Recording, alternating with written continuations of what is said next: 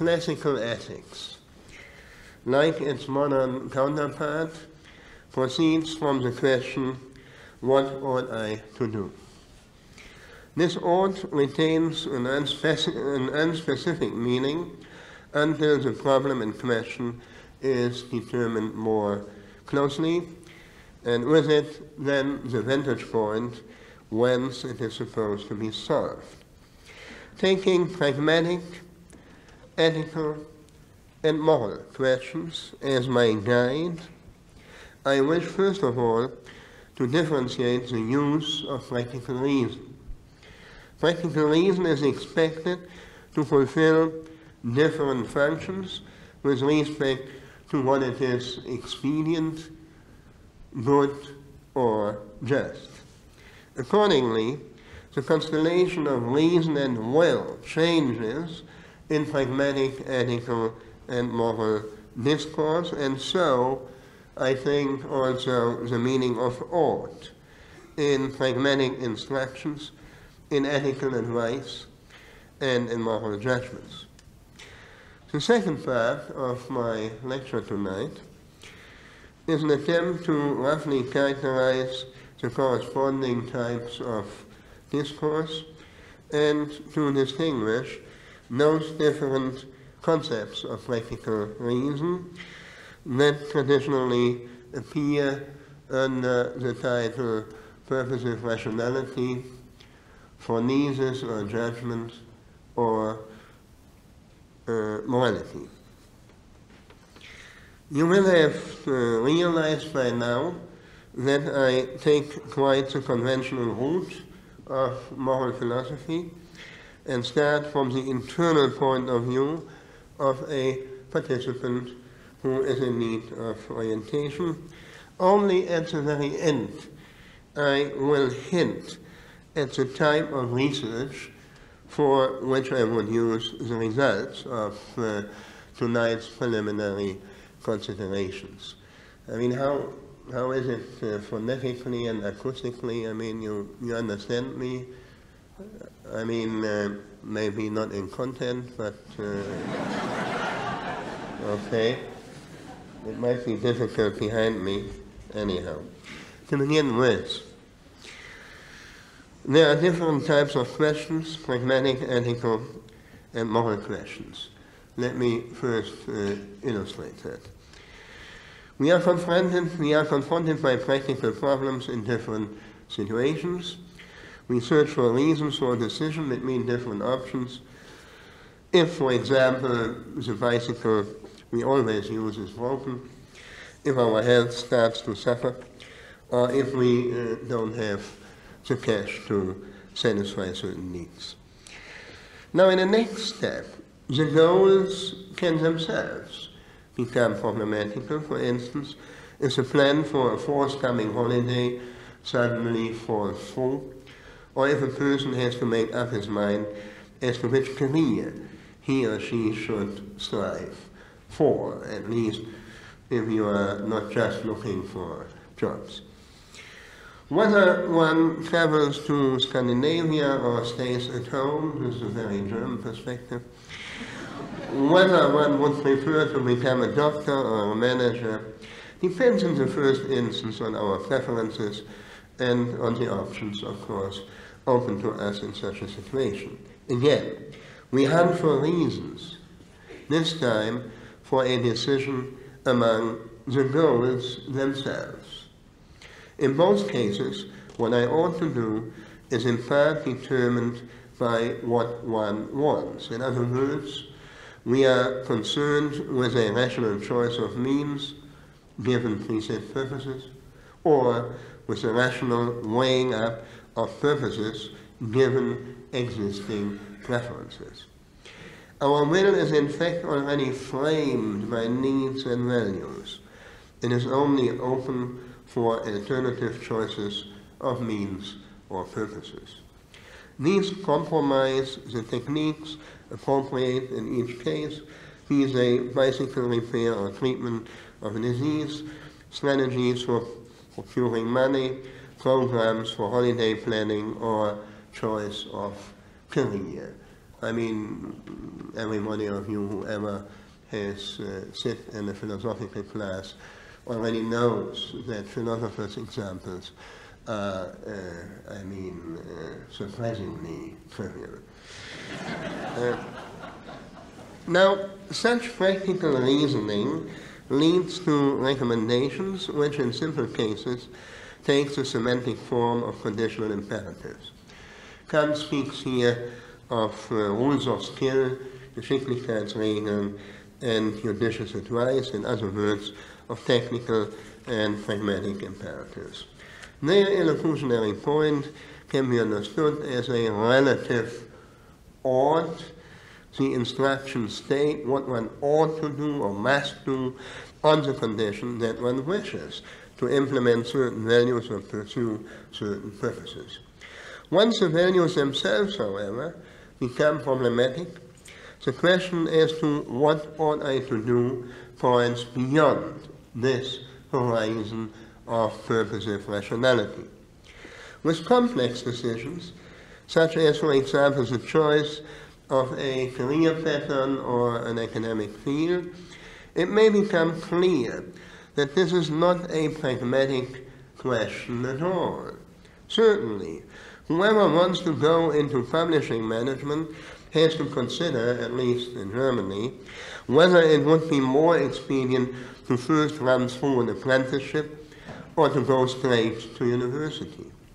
But whoever does not really know what she really wants is faced with a completely different situation. In the latter case, the choice of career or the corresponding academic field is linked to the question of inclinations or interests, to the question of what sort of subject matter and activity one would satisfy, and so on and so on. I am not telling you. The more radically this question is pressed, the more it comes to a head as the issue of what life one wishes to lead. And this in turn amounts to the question as to which person one is and who one wishes to be. Whoever in the context of vital resolutions of this kind does not know what she wants will in the end ask who she is and whom she wants to be. Trivial or weak decisions of preference do not, of course, require any justification. No one must justify the make or type of a car or the sort of pullover he prefers. Strong preferences, to adopt the term used by Chuck Taylor, are by contrast those evaluations that are not the product of some ephemeral mood or inclination, but rather involve his or her self-understanding. That means the manner of life she leads and the character. These are all bound up with a person's specific identity.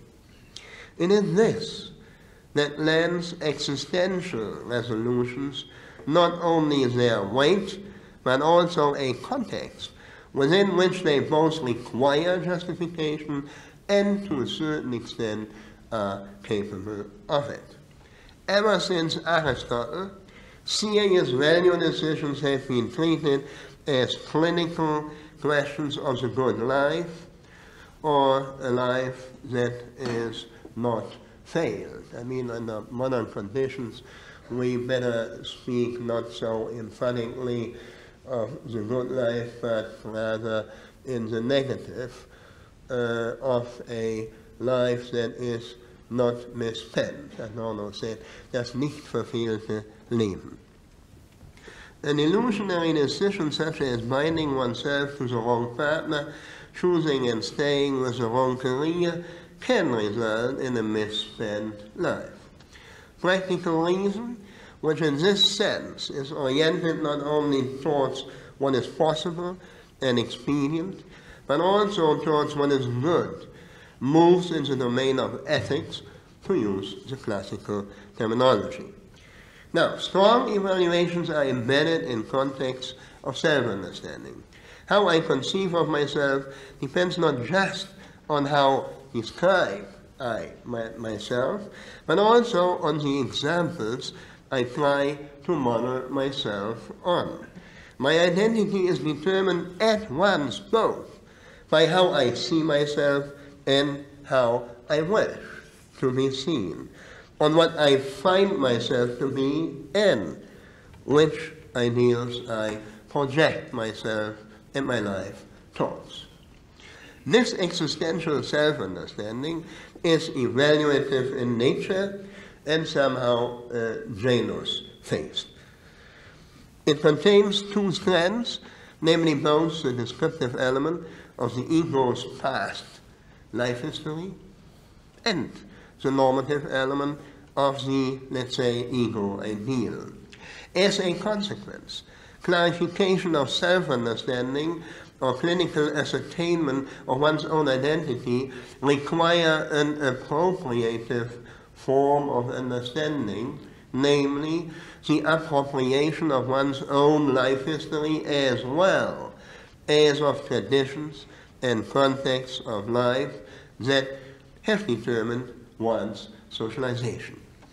This hermeneutic procedure of self-understanding can be pushed to a level of self-reflection if, in a clinical sense, illusions are involved.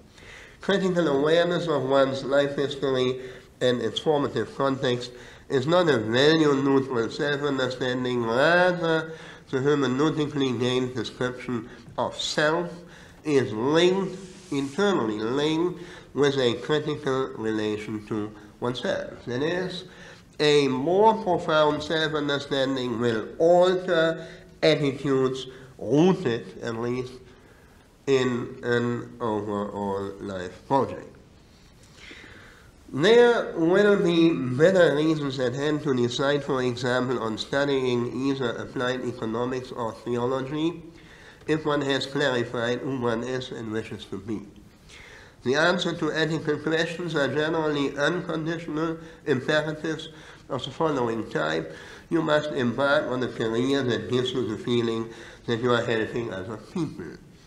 The sense in which this sentence isn't imperative can be understood as an ought that does not depend on contingent purposes and preferences, and yet is not absolute. Here, what you ought or must do means that, on the whole, and in the long run, it is good for you if you act accordingly. Strong evaluations depend on the goal, set me as an absolute, but set me as an absolute, namely on my good and happy or not misspent life. The question what I ought to do undergoes now a further change in meaning as soon as my actions violate the interests of others and lead to conflicts that need to be regulated impartially, that is, from the moral point of view. A few comparisons will help us to clarify the new quality that thus comes into play. Pragmatic tasks, of the sort I mentioned at first. Pragmatic tasks are posed from the perspective of an actor who proceeds from his own purposes and preferences. In strategic action, when at least two parties are involved, the participants assume that each person decides egocentrically in line with his or her respective interests. Here, a latent conflict, so to say permanently, exists between the various opponents from the outset. This conflict can either take its course or be curbed and brought under control, even on the basis of a balance of interests. However, without a radical change in perspective and attitude, the participants cannot perceive an interpersonal conflict to be a moral problem. If I can only procure the money for instance, I need by withholding some of the relevant facts, then, seen pragmatically, all that counts is the potential success of the maneuver. Whoever casts doubts on the admissibility, however, of such an approach is putting a different type of question, namely the moral question, whether everyone would want all persons in my situation to act according to the same maxim. Even ethical issues do not yet require a complete break with an egocentric perspective. They refer, after all, to the telos of one's own life. Seen from this perspective, other persons, other life histories, and interest positions only gain importance to the extent that, in the framework of our intersubjectively shared form of life, they are kindred to and intertwined with my identity, with my life history, and the state of my interests. My socialization process is determined by traditions that I share with other persons, of course. My personal identity is shaped by collective identities, and my life history is, of course, embedded in an overarching historical context. To this degree, the life which is good for me also touches on life forms that are common to us.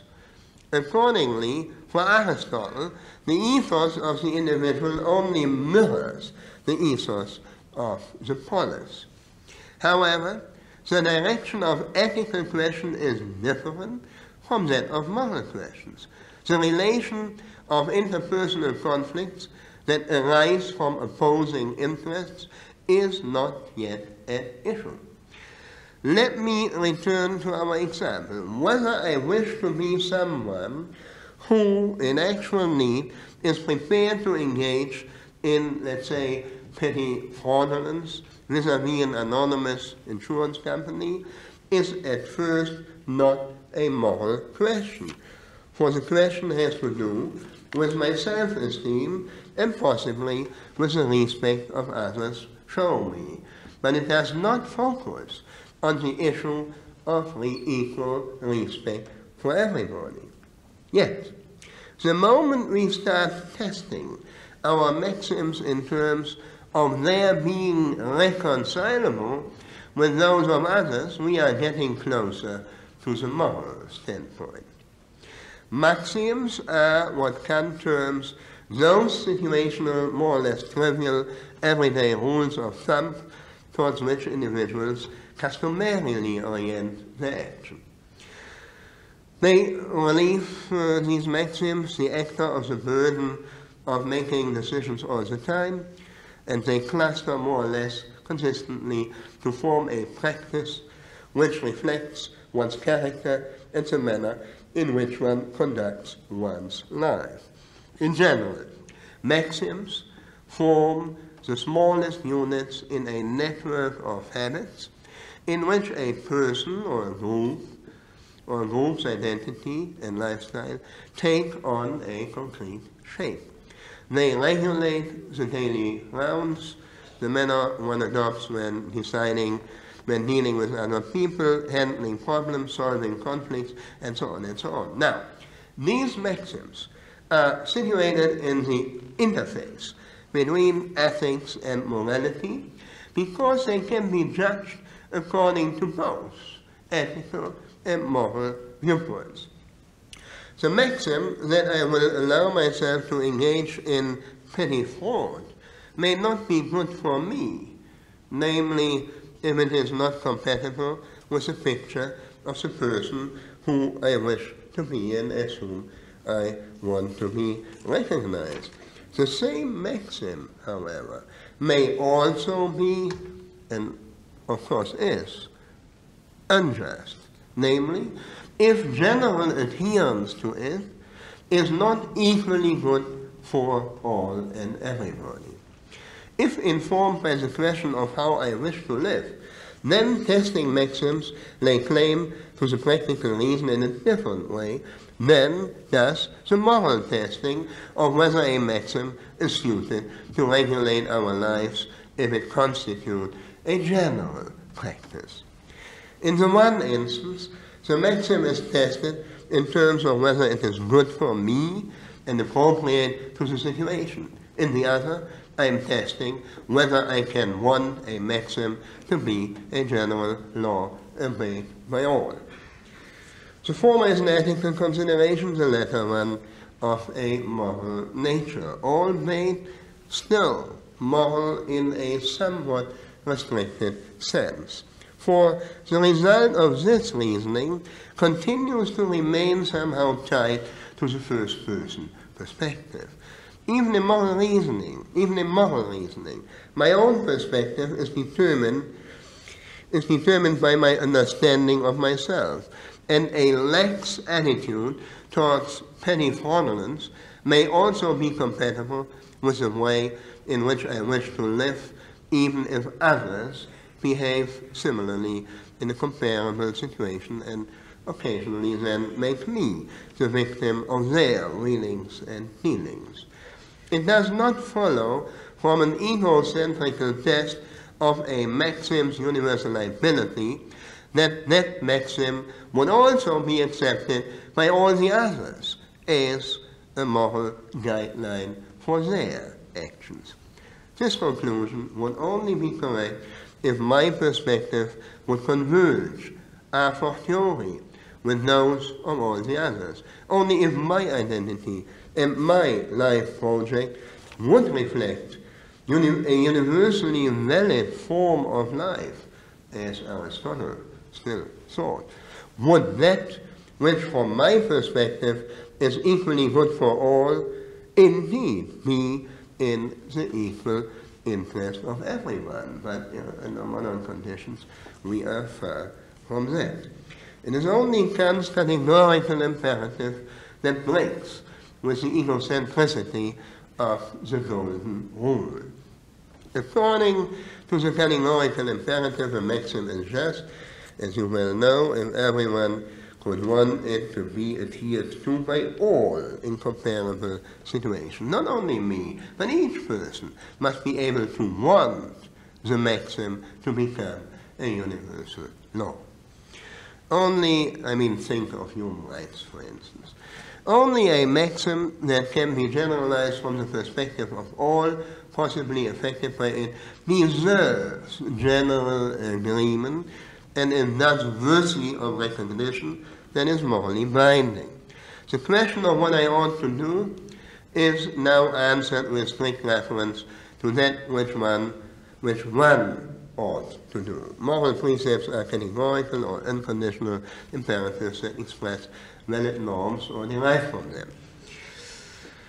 The illusionary point of such imperatives can be understood as an ought that is dependent neither on contingent purposes or preferences, nor on the telos of a good, or at least not totally misspent life, that I set for myself as an absolute goal. Rather, what one ought to do must, or what one must do, means that it is just and thus the content of one's duty. To sum up, the question of what I ought to do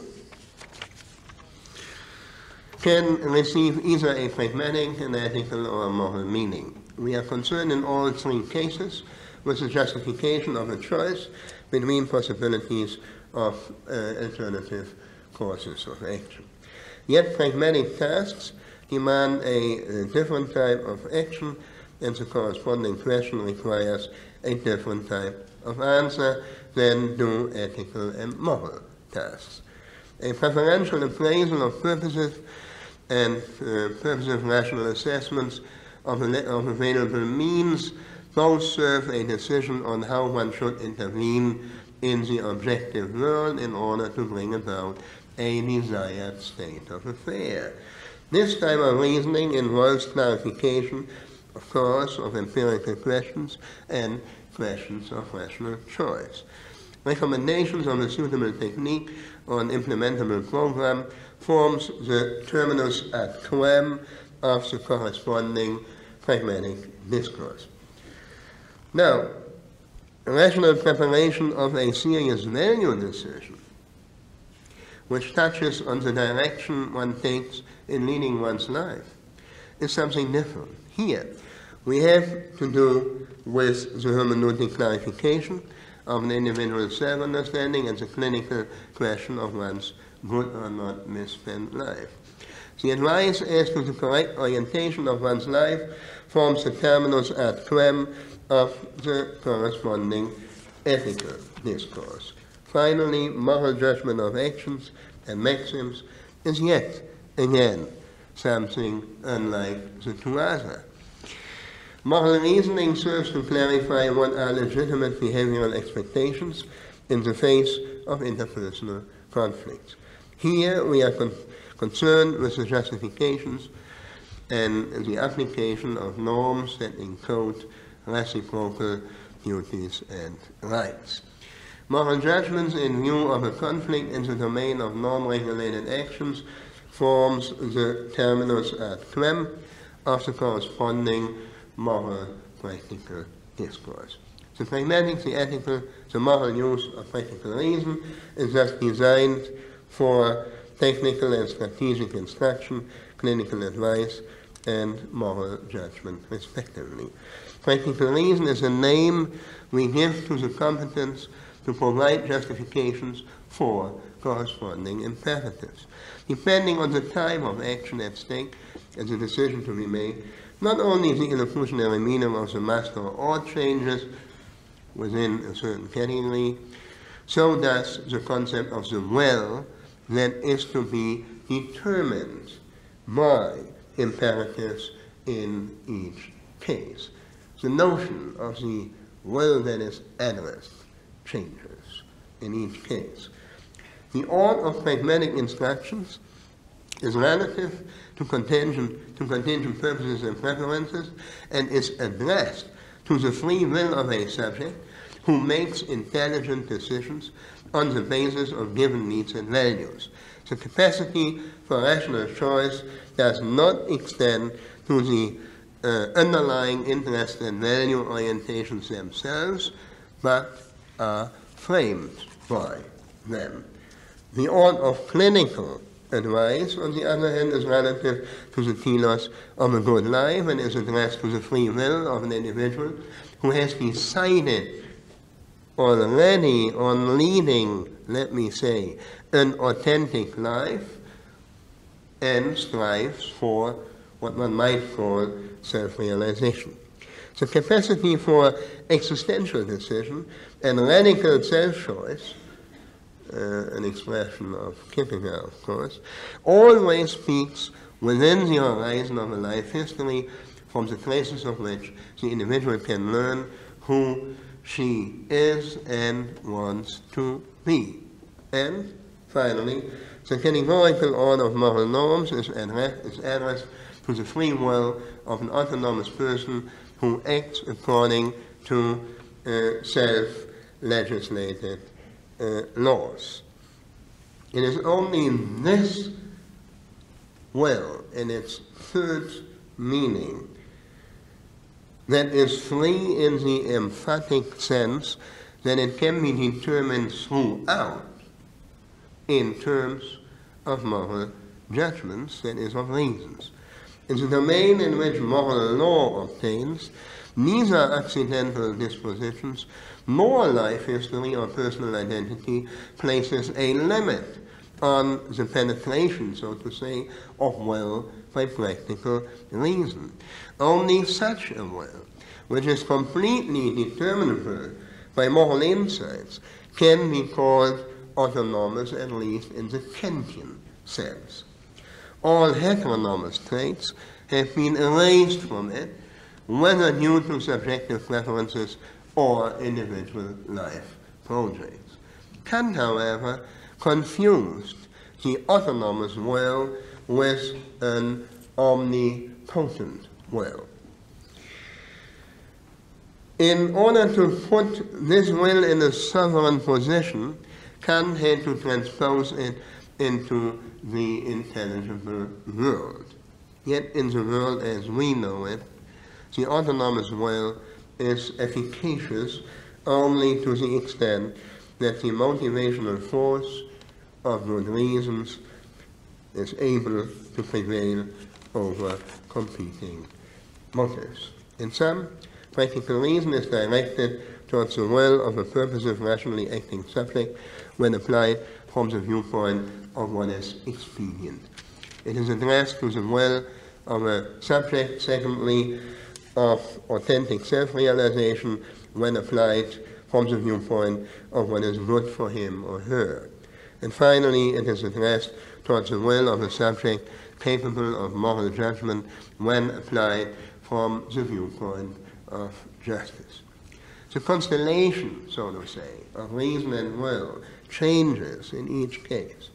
In line with changes in the meaning of the question, what ought I to do, not only does a change occur in the addressee, the will of the actor who is hunting for an answer, but so too in the informant. The concept of practical reason itself changes in these instances. For Kant, practical reason coincides with morality. Reason and will are only unified in a person's autonomy. For empiricism, deeply ingrained in Anglo-Saxon traditions, for empiricism, practical reason is absorbed in its pragmatic application. It is somehow reduced to purposive rationality, for instance, in utilitarianism. For the Aristotelian tradition, practical reason takes on the role of a phronesis or judgment which clarifies an ethical form of life from within the horizon of a life history or a form of life. In each of these three cases, practical reason is assumed to achieve something different, which is shown by the different types of discourse in which we move respectively. Let me, in the second and shorter part of my lecture, first briefly elucidate at least some features of these different types of discourse and thereby the different concepts of practical reason. In a certain way, pragmatic discourses, in which we justify technical and strategic instructions, have something in common with empirical discourses. They serve to relate empirical knowledge to hypothetical purposes and preferences, and to evaluate the consequences of course, always incompletely informed decisions. So, technical or strategic instructions derive their validity from the empirical knowledge that they rely on. Their validity is independent of whether an addressee in fact decides to adopt the instructions or not. Here, no internal relation obtains between, let me say, reason and will. In ethical discourses, this constellation changes to the extent, or to the effect, that valid advice does, or at least is supposed to provide a rational motive for a switch in attitude and disposition. In the processes of reaching self-understanding, the roles of participants in argumentation and the role of social actors somehow overlap.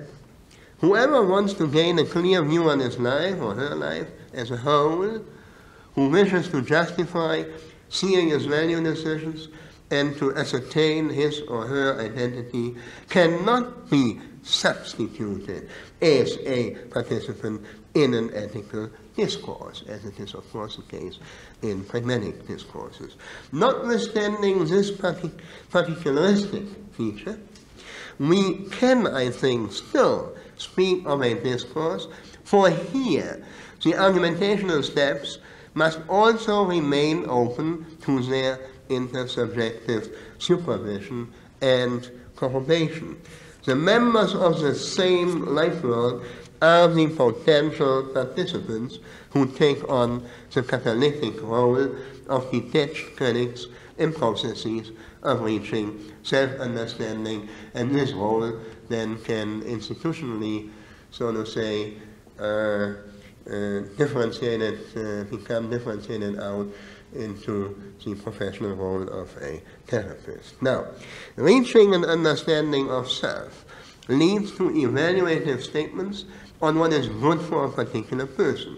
Such evaluations rest on the reconstruction of a life history, whereas now, reconstruction means not only the descriptive grasping of formative processes by dint of which I have become the person I find myself to be, it simultaneously means a critical sifting and reorganization of the elements in such a way that my own past appears in the light of current alternatives as the consistent developmental pattern of the very person whom I wish to be and to remain, and as whom I wish to be accepted also in the future.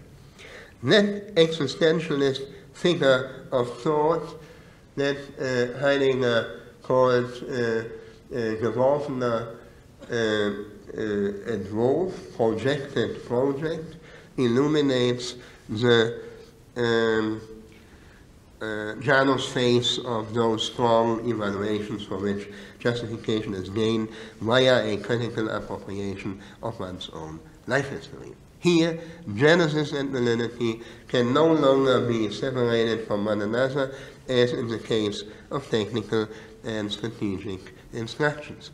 In the very act of recognizing what is good for me, I simultaneously make the advice my own. By convincing myself of a clinical advice, I already decide to reorient my life as advised, whether I succeed or not. Of course, my identity only gives way, so to say, to the reflexive pressure of a changed understanding of self. In fact, is defenseless even when confronted with such an hitting advice, if this understanding obeys the same standards of authenticity as does the ethical discourse itself. Such a discourse assumes a pre-existent striving for an authentic life on the part of the addressee, and insofar, the whole enterprise of ethical discourse remains dependent on the prior decision to lead a conscious life. Now, Aristotle said ethics is only something for people who have been correctly socialized. This is another way to put the same point, and Kierkegaard, of course, is the one single example who, in fact, analyzed this process of becoming prepared to take such a radical self-choice, as he called it. So, in ethical discourse, reason and will mutually determine one another, while they remain both embedded in the context, thematized in such discourse as a topic. In such processes of reaching self-understanding, the participants must not jump out of the particular life history or form of life in which they actually find themselves. By contrast, now, moral practical discourses demand just that. They demand a break with everything that is taken as a matter of course in a customary, concrete ethical life. They require that I take a distance from those contexts of life with which my own identity is bound up. Only under the presuppositions of a universal discourse in which all those possibly affected could take part, and where each could adopt an argumentational stance, to the validity claims of problematical norms and actions. Only here is a complete reversal of roles and perspectives possible. And this is, of course, the very idea of a universal discourse laid out by George Herbert Mead. This vantage point of impartiality that allows us to transcend the subjectivity inherent in each person's own perspective, but without, and that is important, but without losing its link to the performative attitude of the participants. The objectivity of an ideal observer would block any access to the intuitive knowledge of the lifelong. Moral argumentation requires instead the idealizing expansion of our communication community from within. Norms will meet with agreement before this forum only if they express a common interest of all those affected. And to this extent, discursively grounded norms bring to bear at once both a recognition of what lies in the equal interest of everyone, as well as a general will that has, at least presumably, without repressing any single will, absorbed within itself the wills of all. In this sense, the will that is determined by moral reasons does not remain external to practical reason. The autonomous will, so to say, is absorbed by this type of reason. It is very hot. I think you allow me to finish with the official part of this event. Now, as a consequence, Kant believed that practical reason first truly becomes, so to say, in its own, as this norm testing competence.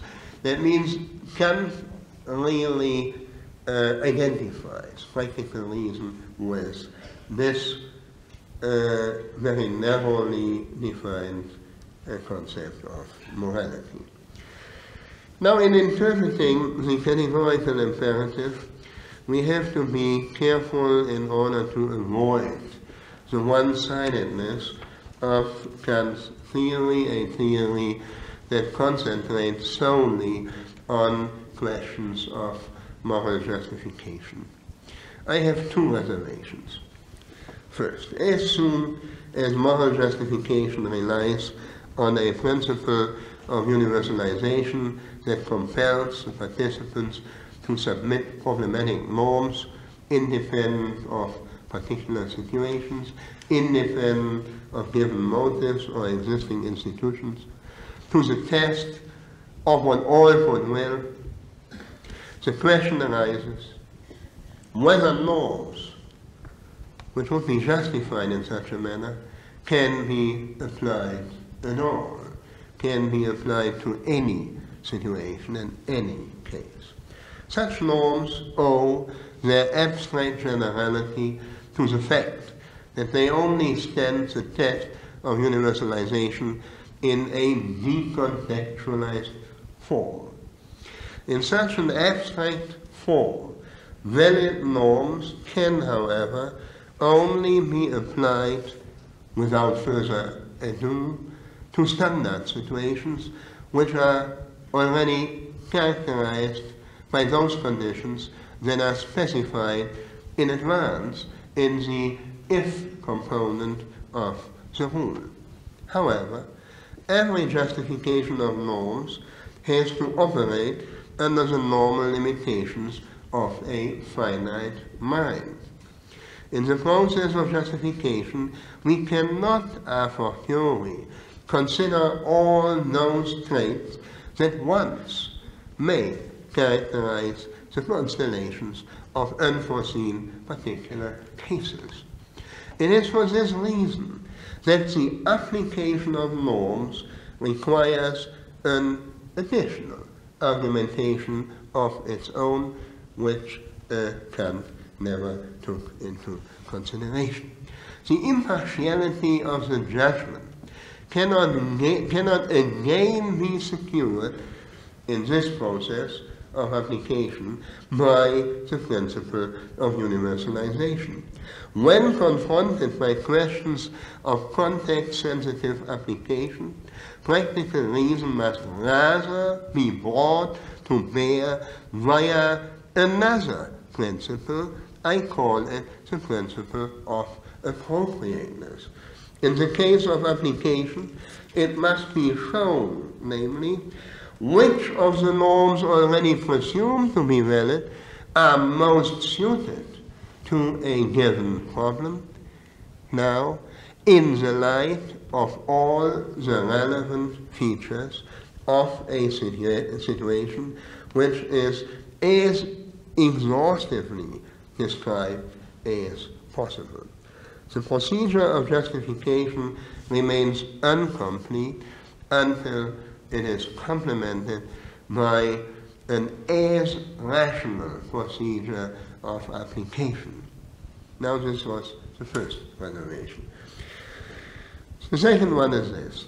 Discourses of application remain, as do those of justification, a purely cognitive affair, and thus offer no compensation for first having uncoupled moral judgments from actors, motives, and institutional contexts.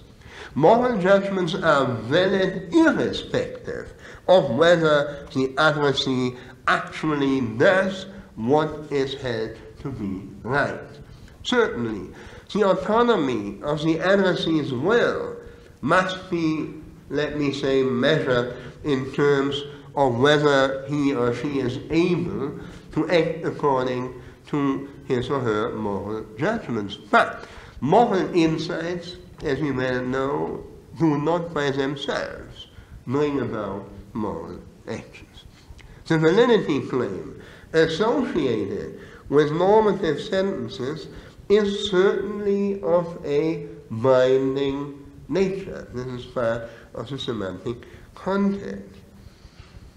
In Kant's terminology, an obligation makes you feel how your will is affected by a normative claim to validity. And the bad conscience, by the way, that plagues us when we have acted against our better insights, shows that the reasons on which such a validity claim is based are not without any impact. Feelings of guilt are a palpable indicator of violations of obligations, yet in such a case they only express that we know that we have no good reasons for acting otherwise. So guilt feelings indicate some sort of a split in will. Let me, in the end, shift the level of analysis and turn from individual to collective will formation.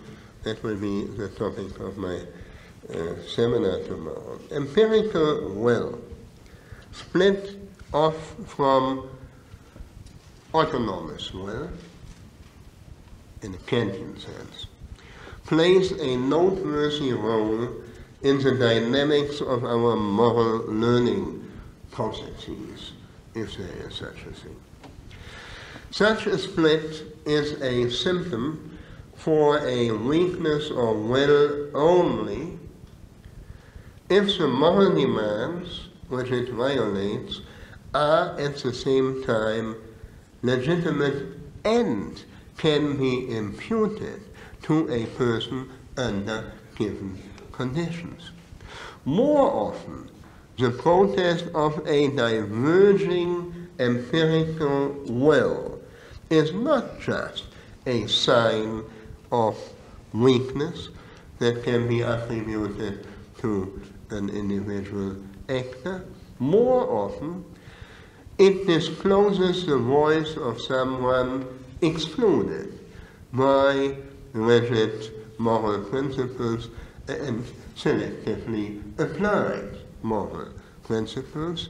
I mean the voice of injured integrity and of human dignity, the voice of the denied difference.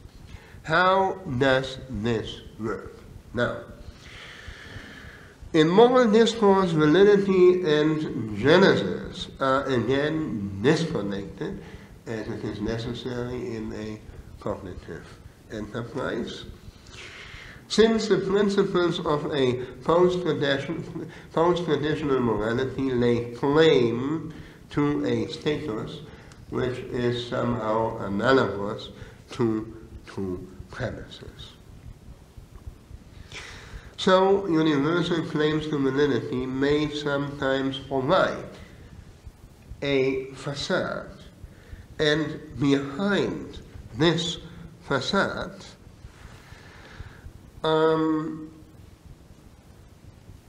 a powerful but unjustifiable interest that is merely forced through can also more easily conceal and entrench itself.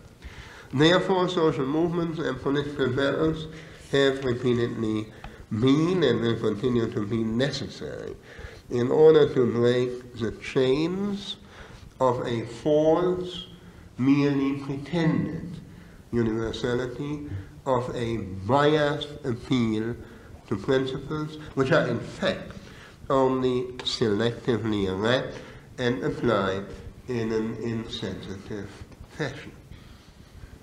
Thus, we can learn from the painful experiences and sometimes from the irreparable sufferings of those who have been humiliated and insulted, wounded and slain. We can learn from that no one may be excluded in the name of any moral universalism, be they underprivileged classes, an exploited nation, a marginalized minority or suppressed women. Whoever excludes in the name of universalism another party who has a right to remain a stranger to the others betrays the very idea he or she espouses. Correctly understood and carefully handled, the universalism of equal respect for everybody and of solidarity with all does not contradict, but I think we have even empirical evidence for that, even promotes radical pluralism, the growth and variety of different forms of life and individualized life projects. Now, this thought, it's only a hint, of course, already goes beyond the bounds of our of tonight's consideration of individual will formation. Thus far, our examination of the pragmatic, ethical, and moral employment of practical reason has been informed by the traditional question of what ought I to do. If the direction of the question is shifted from the first person singular to the first person plural, then it is more than just the form of reasoning which changes, I think. What we have to face is not a shift in perspective, let's say from the interiority of monological thought to the publicity of a discourse, but rather a change in the way the problem is put. The role changes in which we encounter other persons. I think that, in fact, new problems arise once That other person is a real person who confronts me with his or her own stubborn, non-substitutable will. It is above all the reality of a will foreign to me that belongs to the conditions of a collective will formation. The fact of the plurality of actors, Hannah Arendt, and the condition of double contingency in social interaction poses the problem that Parsons in his technical language has called the problems of pattern maintenance and collective goal attainment. You know that contractarian theories in modern natural law have reacted to these very problems. They miss, however, I think, the intersubjective nature of a collective will formation that must not be thought of as an individual will formation projected on a larger scale. Cognitive operations then are no longer accomplished in mente. They shift onto the level of the procedures and communicative presuppositions of discourses and negotiations that are actually carried out. So I will, in a similar but much more complicated way, I say that the more internal way, take up the same questions that have been dealt with by contractarian theories tomorrow. Thank you.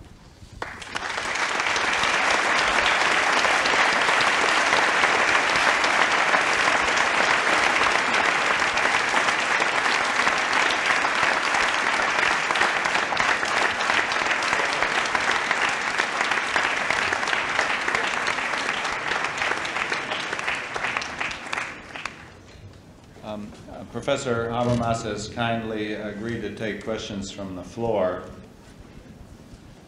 Are there any questions? Well, while people are getting out, I have a question. I'm not really sure that Habermas divides the territory quite the way that I want to divide it. And just to clarify my own understanding of what he said, let me say a little bit about how it seems to me the distinction between what he calls strong evaluations and other sorts works and what it has to do with self-definitions. It seems to me there's clearly a distinction between the kind of decision you make when you're deciding whether or not to choose a Chevrolet or cheat on your income tax, and the kind of decision that you make when you're deciding whether or not to commit suicide. And in the first case, you can appeal to a prior preference schedule and a prior existing self-conception. And both Kant and the utilitarians really seem to me to be more addressed to that kind of a distinction. But when you're deciding on the other sort of question that involves basic self-definitions, who am I, what sort of person am I, you can't appeal to a pre-existing preference scale because that's what you're trying to invent. And there isn't any criteria to which you can appeal to, and I think in a way you could really argue against Kant. You can't even appeal to the categorical imperative because what you're trying to decide is, am I the sort of person who lives by the categorical imperative, or maybe I don't give a damn about the categorical imperative. Now, that distinction seems to me to cut across the moral, non-moral distinction.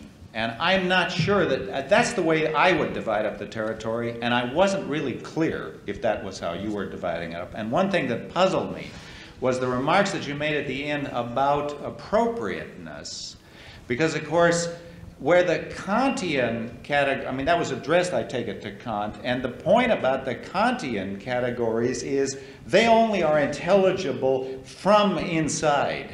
That is, I have to ask myself, what's the intentional content of the motivation of this decision, and can I universalize that? And then the appeal to the public characterization would seem to be irrelevant.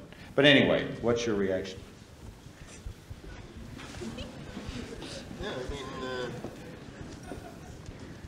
I think that the ethical, as you put it, overlap moral and non-moral, but my terminological proposition was to define morality on Kantian lines as narrow, or so narrow, that there is no moral element included in ethical reasoning, as you said. But it is still a normative kind of reasoning. So I don't see a really interesting difference in, I mean, making the conceptual cuts between the two of us. Now, to the more important, in my view, more important question of justification and application, maybe this is a very brief way to introduce complicated, but anyhow, well-known questions. I think that to justify an action in the light of a given norm, or to justify a norm in the light of a given principle, or to justify given principles, just procedurally, can operate along at least the intuition of universalization that is expressed in the categorical imperative. I would give this universalization procedure, however, an intersubjectivist leaning, according to pragmatists like George Herbert Mead, namely what is really particular in this American tradition is the solution of one problem. Let me just extend, and I mean, I know that you, you are so, let me say, easy in dropping, I mean, the best and most important tradition of this country. That let me just make the point. Yeah?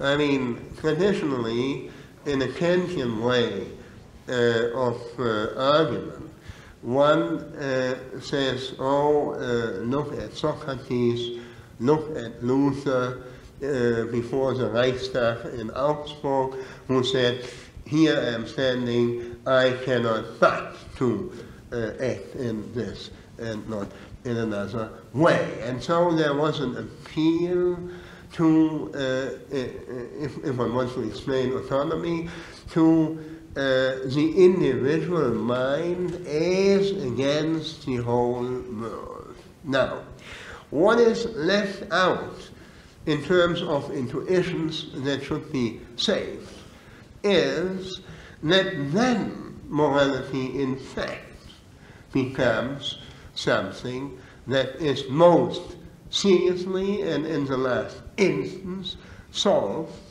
in the innermost core of the lonely soul.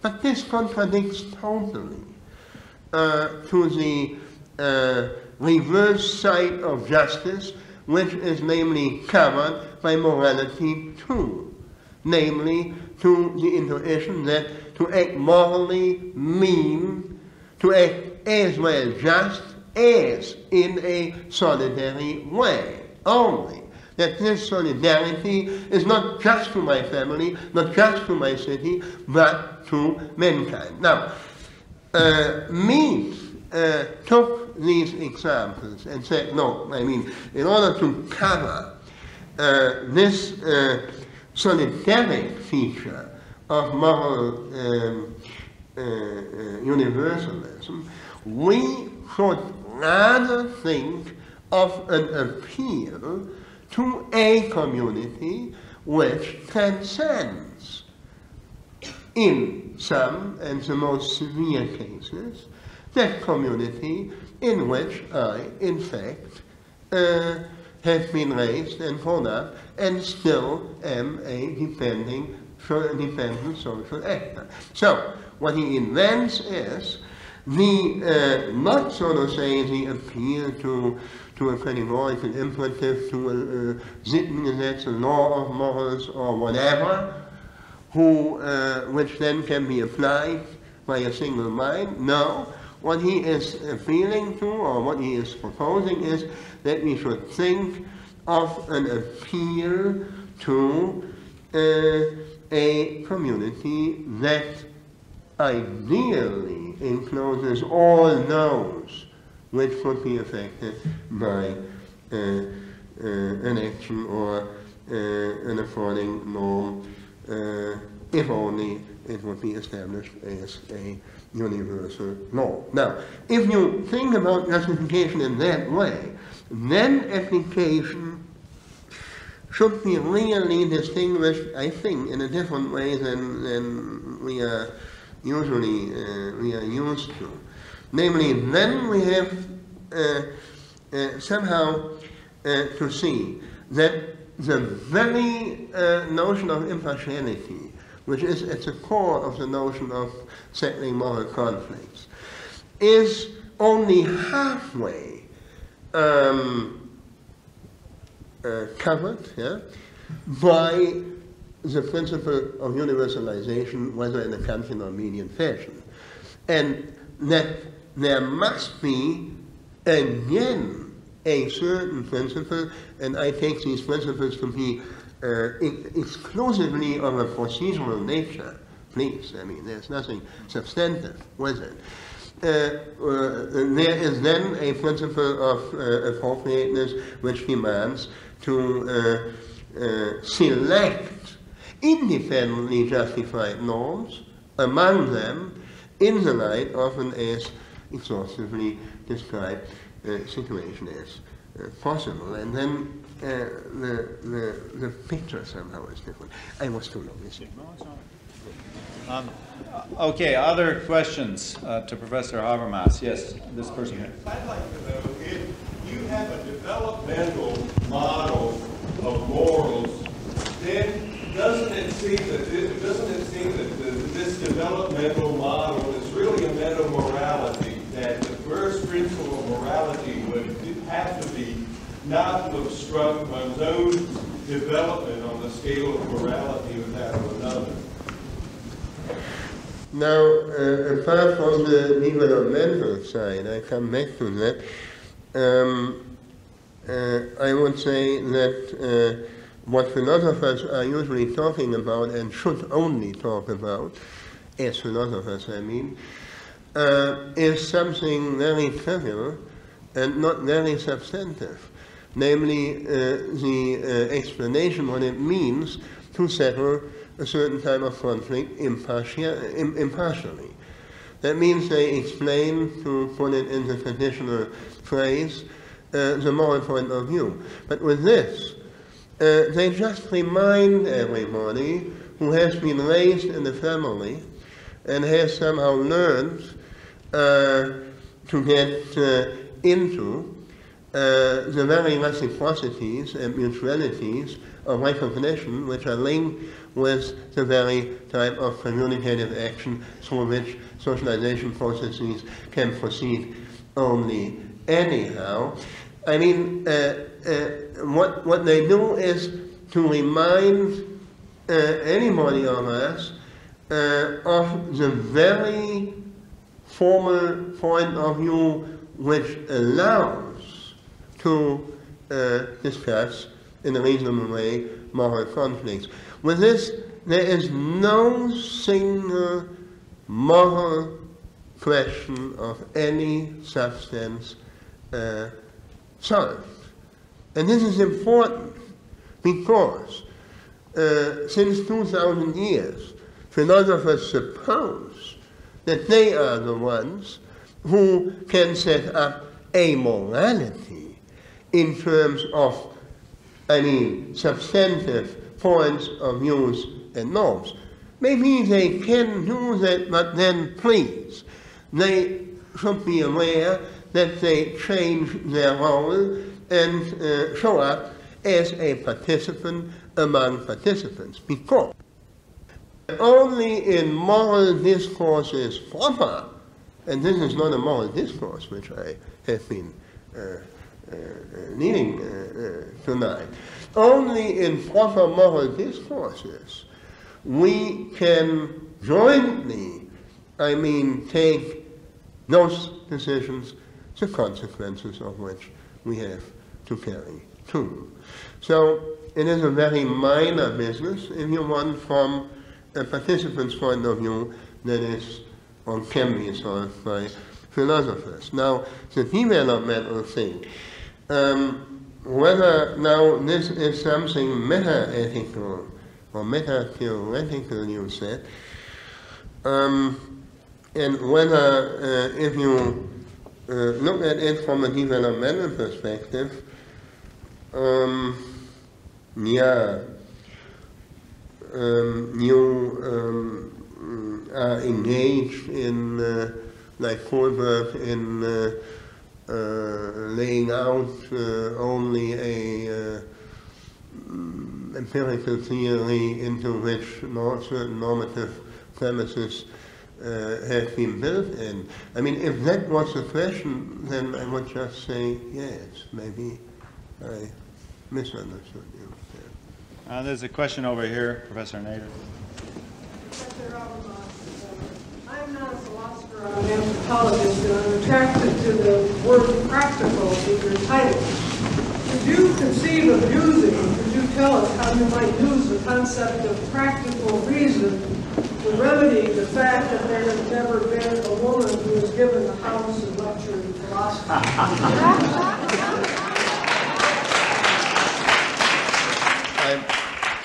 I'm glad to leave the answer to those in charge.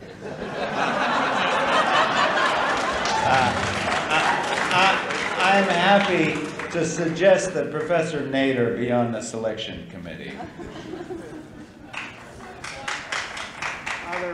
Other questions? I think that on the ethical and the pragmatic side, I can see how people make judgments in their time. But in about 40 years, for the last 40 years, I have been trying to decide whether America is an imperialist enterprise or the shield of the West. So on the moral side, the set of moral structures which we all agree on don't seem to quite let me know how to deal with that problem. I hope it's appropriate to the problem. I mean, this is a well-known issue of political debates, and the answer depends on more or less well-informed political attitudes. Of course, saying that, it means that there can be on these issues also some information from the side of political and sociological and economic analysis.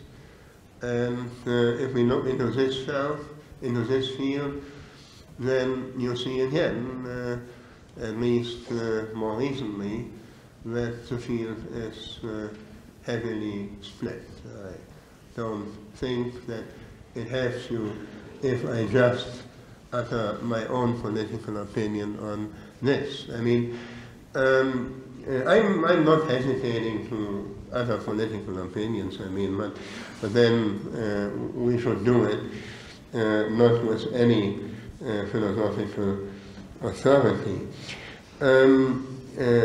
Just coming back to, I mean, the former question, I don't want to escape that type of question.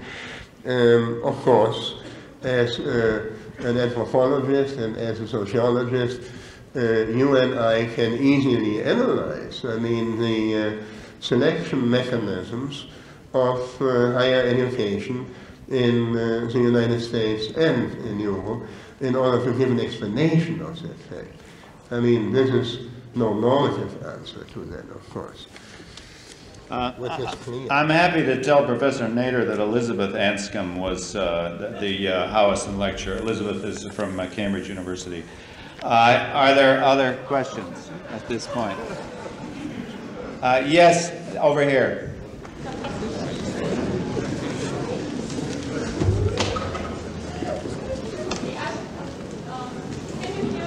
Yes, we can hear you. We all shut up.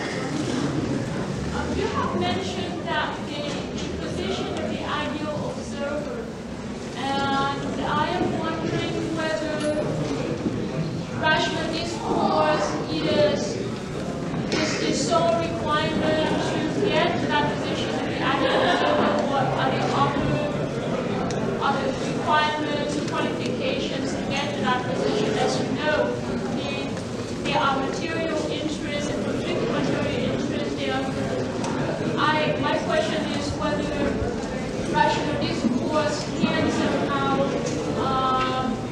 or rational discourse is a way to work out those conflicts. You might have answers to this question, but I have missed the answer. Yeah, as far as I understand, I mean, it has two aspects. I didn't refer to the ideal observer as a sufficient model.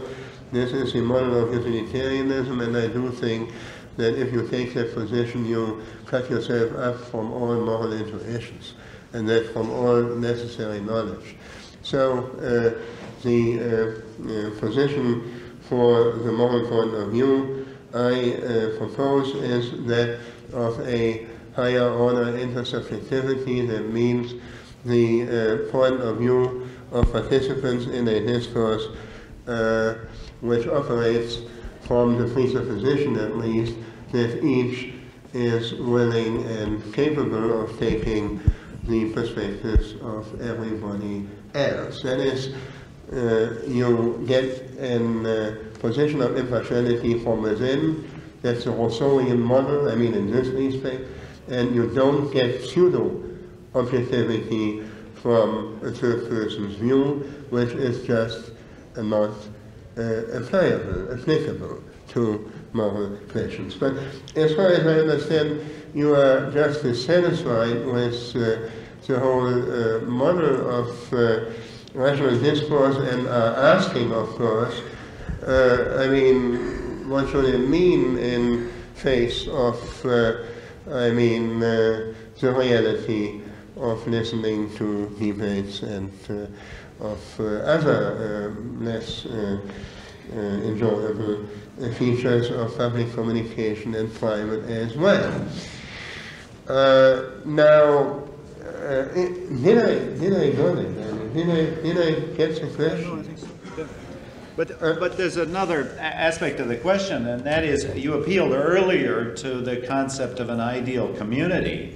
And I guess the difficulty with that is when you specify the features of the ideal community, you have perfect discourse and the community is perfectly rational, and it strives, or on some other models, it strives to maximize some sort of good.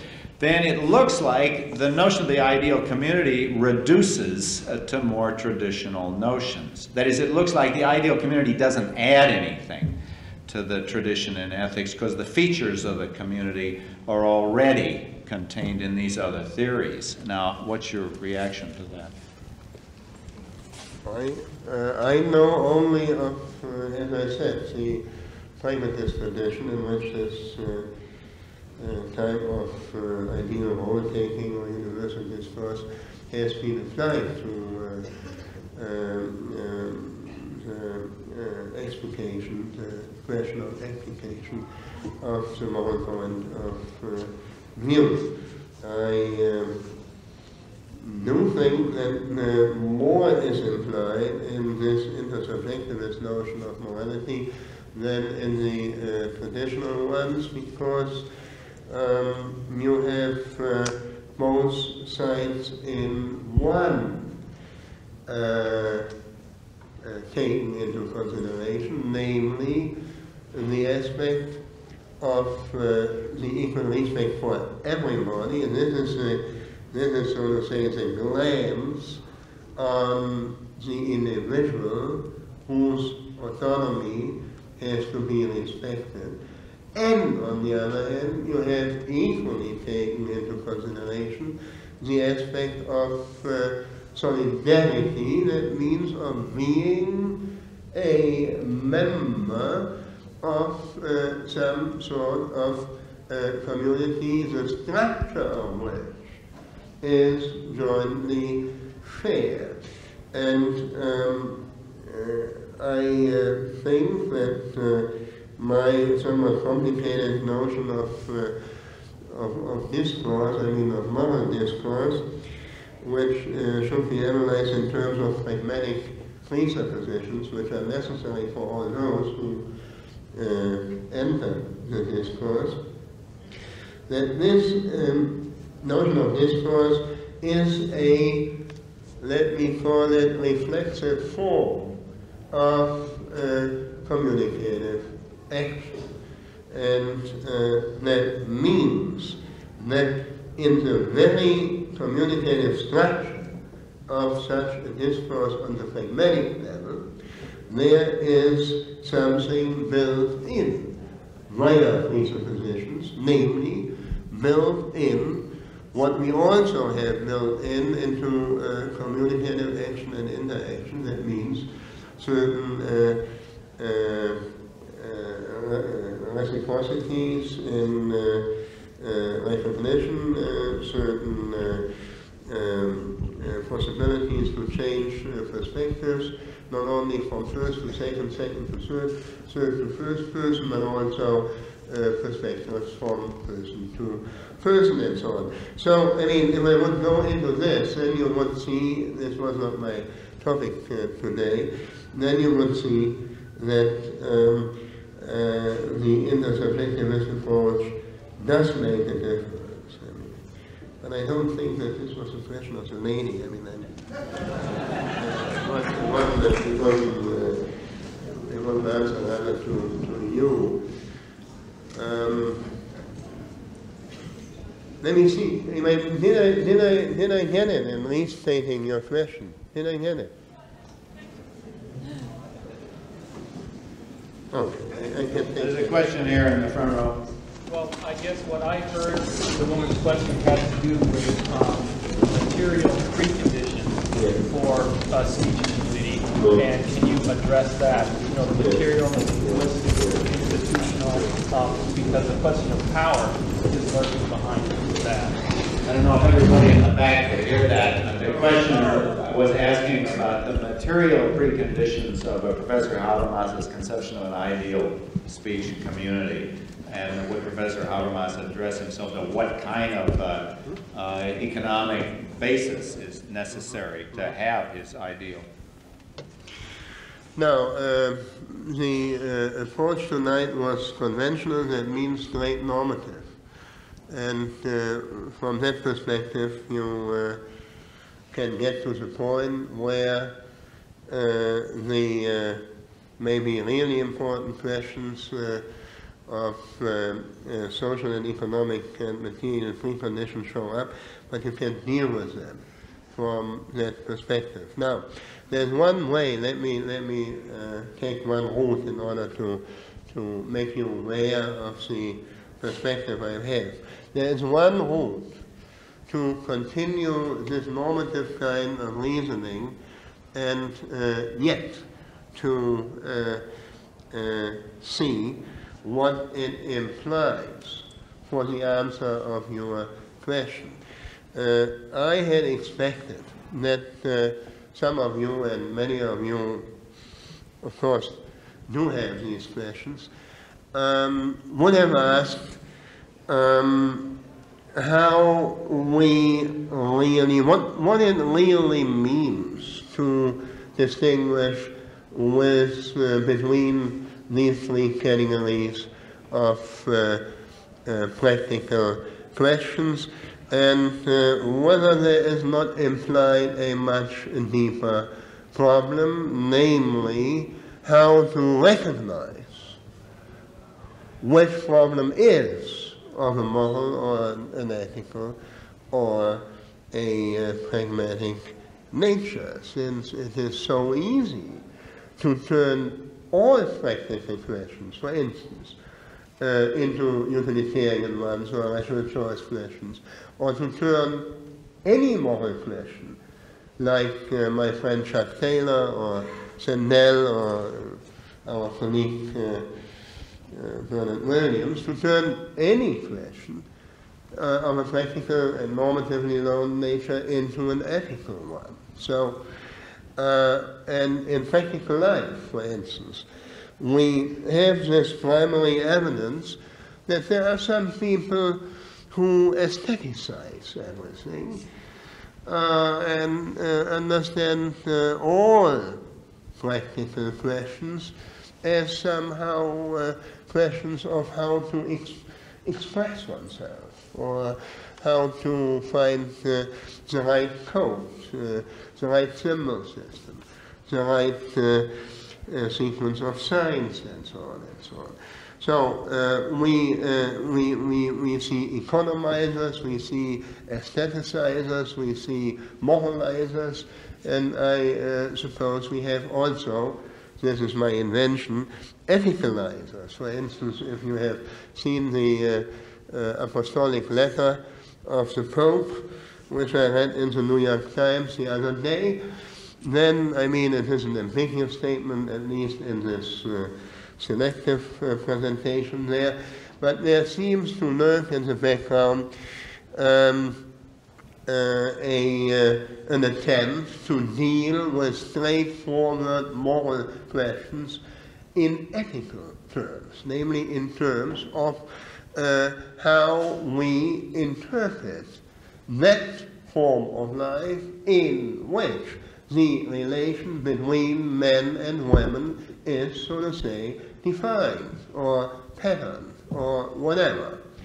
While, I mean, if this really comes to the fore, and if then one image of feminism, of femininity, if that is a word, Weiblichkeit, rules out, I mean, questions of equal rights, for instance, at the working place, on the labor market and so on, then we would have, I mean, I'm careful here, we would have an instance for, turning moral questions into ethical one without sufficient justification. So, one could have asked that question, and I'm at least worried by it, and I am not prepared to recur to subjective faculties like judgment.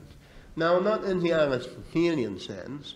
I mean, in fact, it is some sort of judgment that we somehow use if, I mean, somebody who makes on the stage an happening uses somebody from the audience in such a way that this type of happening goes nearly to the border of a rape, let's say. Then, of course, you can easily imagine the type of discourse. Half of them say, look, this is really art, and the other part, look, I mean, this is morally indignant, or what is it? Unwürdig, yeah. And then, what is it? What is it? What makes us aware when the moral kind of question applies, or the ethical one, or the pragmatic one? Now, I mean, in fact, it is something which we cannot really explain. It's something like judgment.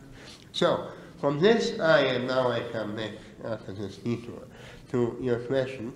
So, it is from this, I mean, purely normative perspective that I think that there are somehow selective, well-founded selective mechanisms which do lay constraints, moral constraints on ethical decisions, and moral and ethical constraints on pragmatic decisions.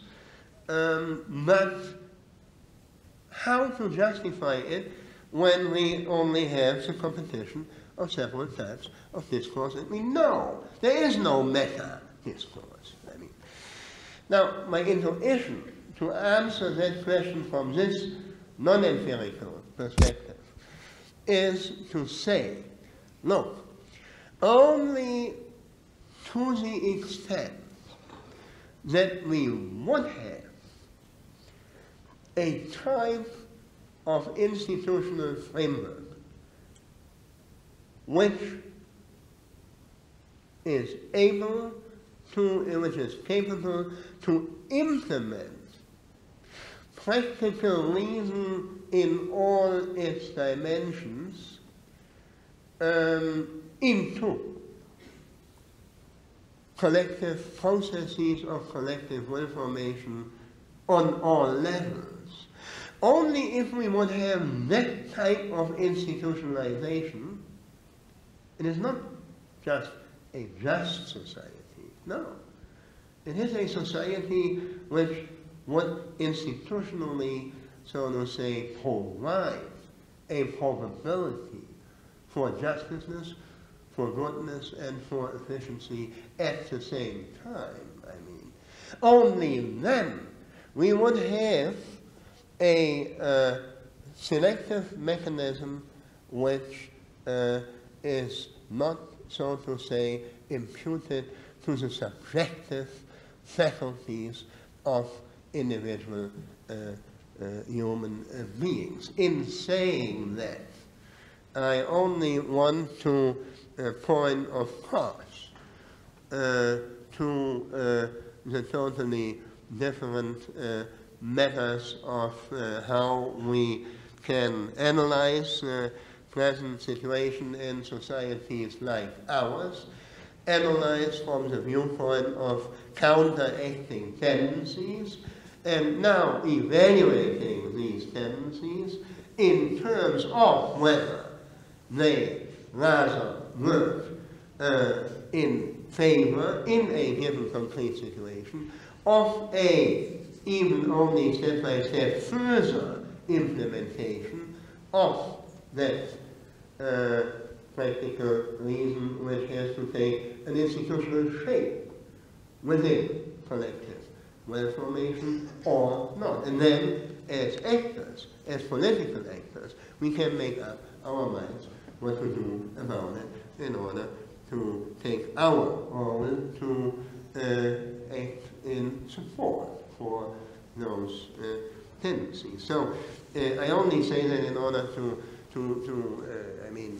make clear that I am the last who would stop normative reasoning just at that point. But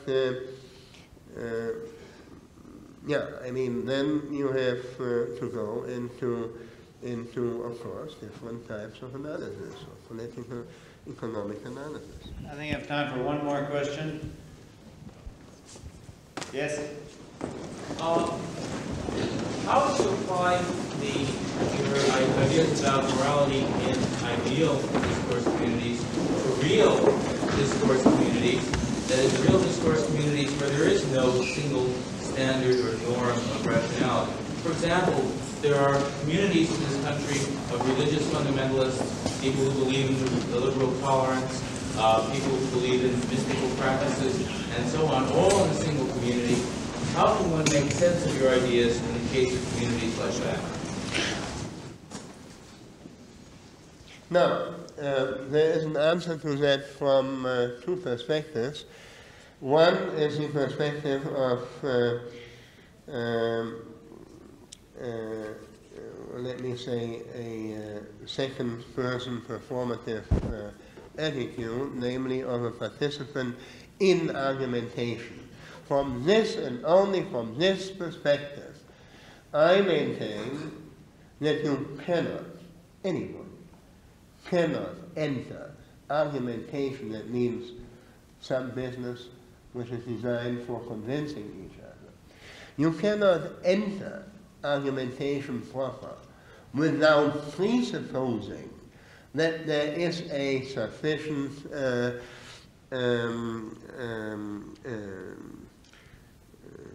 Annäherung, what is it? Annäherung. Approximation to the presuppositions that in fact this ongoing discussion is to a sufficient extent free from contingent force from within and from without, so that there is space for that particular force of the better argument. This is only, please, only what one can analyze as a necessary intuitive knowledge that we bring to the pragmatic settings of argumentations, and it says nothing about the empirical processes, not nothing, but not so much from an observer's point of view, which is informed by this second-person knowledge. We can then empirically analyze and also critically describe what is going on as a deviant and distorted pattern of communication. Now, fundamentalist groups, as an example, they discuss with each other